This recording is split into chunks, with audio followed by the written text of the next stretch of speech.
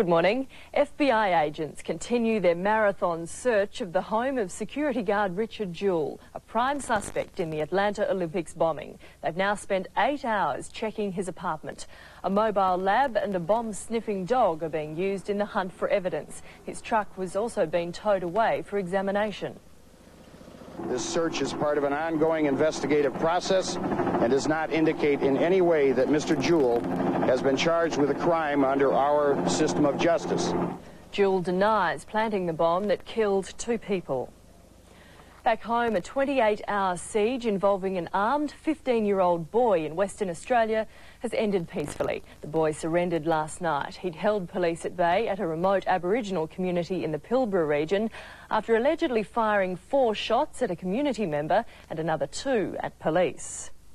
Wild winds have caused chaos in Melbourne, blacking out suburbs across the city. Worst affected was in the Dandenong Ranges and neighbouring areas. Power was cut to around 32,000 customers.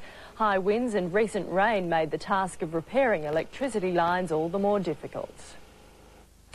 Pakistani cricket legend Imran Khan has won his 2-year court battle. Khan was found not to have libelled former England cricket stars Ian Botham and Alan Lamb in a London High Court case that's likely to cost them almost $1 million. The two had accused Khan of libelling them by calling them racist, low class, and in the case of Botham, a cheat. I've been vindicated there that I never called anyone a racist, an underclass or a cheat, and that has come true. The world's largest and smelliest flower, the Titum arum, has finally bloomed in London's Kew Gardens. Plant enthusiasts have had their green thumbs crossed as they anxiously awaited the event. The giant flower, a native of Sumatra, was expected to bloom on Monday but failed to show. Dubbed the corpse flower because it smells like a mixture of rotting fish and a dead mouse, it hasn't bloomed at Kew for 33 years. In finance, the Australian All Ords closed yesterday at 2,180.3, up 49.5 points. Wall Street's Dow Jones Index closed at 5,524.47, up 42.54 points.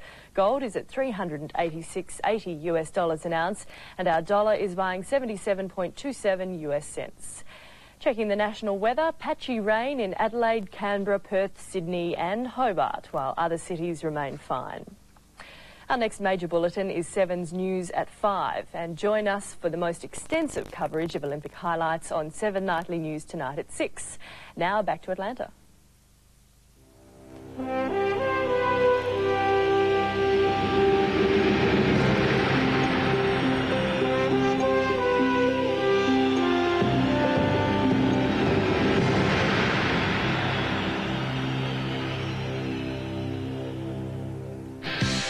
We're right on target for yet another great day here in Atlanta. The Opals take the court in their quarterfinal against the Russians at the Georgia Dome. A win will take them into medal contention.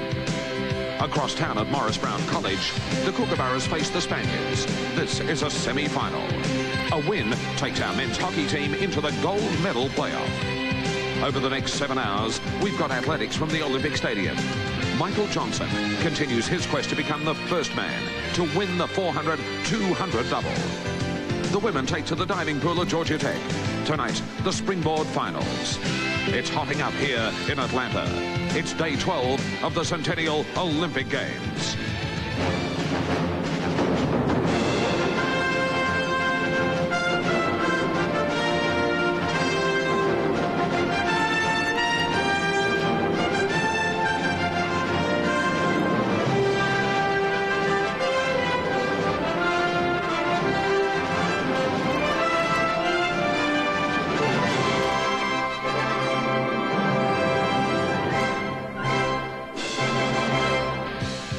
The 7 Sports Centre this morning, your host is Sandy Roberts. And thank you very much, Craig Willis. Hello once again. Welcome back to Atlanta. For those of you who may have just awoken and joined us, then welcome to what should be another wonderful day of Olympic Games here from the 7 Sports Centre. What a day it promises to be. Our teams are going to be to the fore once again. Let's have a look at some of the highlights of our program. Coming up shortly, our men's hockey team. Well, this is a semi-final, and what a match it should be. Australia up against Germany to decide who will go into the final. And our women's basketball is also going extremely well. They're attempting to advance into the semi-finals as they take on Russia. That match also starting very soon. A big night of track and field after a lay day yesterday. Quarterfinals of the men's and women's 200 metres, featuring, of course, Kathy Freeman. Semi-final of the men's 400 hurdles, finals of the men's 800, and two other finals in the women's 400-metre hurdles and the 100-metre hurdles. So a big night of track and field, and a big night too for our divers with the 3-metre springboard final taking place for women. That is just some of the action coming your way here on 7. Well, time now as we start our program to catch up with all the latest Olympic news with Kylie Gillies.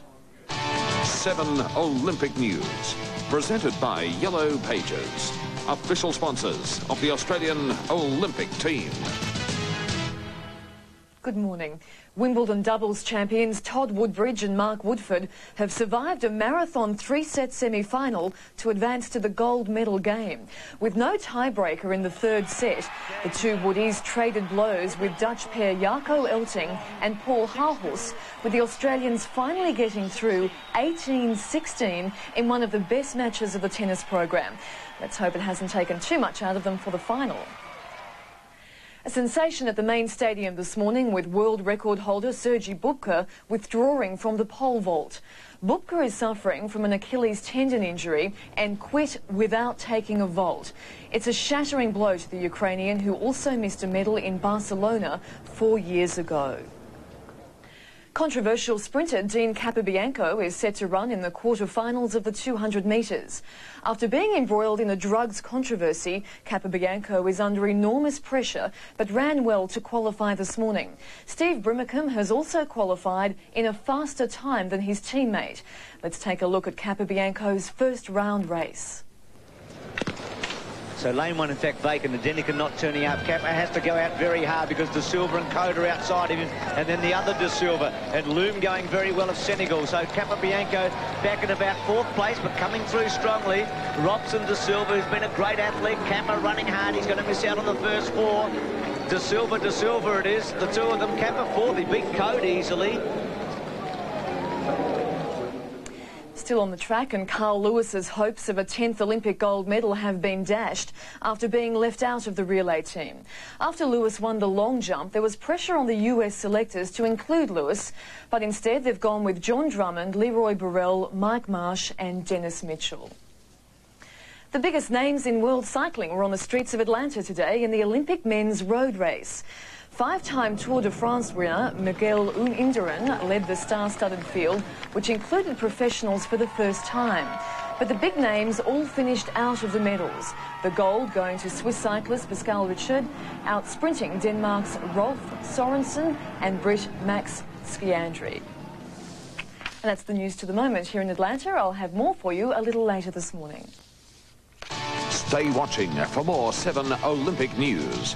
Brought to you by Yellow Pages, official sponsors of the Australian Olympic team. And Kylie keeping us up to date with all the Olympic news throughout the morning. Speaking of keeping you up to date, as far as our equestrian fans are concerned, we saw Mary Hannah just a short time ago, ranked 19, and she has a total after this performance of 1,383. So well done to Mary Hannah in the equestrian. As I said, her total rounding out at 1,383. And of course the equestrian continuing for the next few days with Lucinda Green and Stan Grant. We'll be crossing back to them throughout the day. Mary looks very happy and pleased with her performance.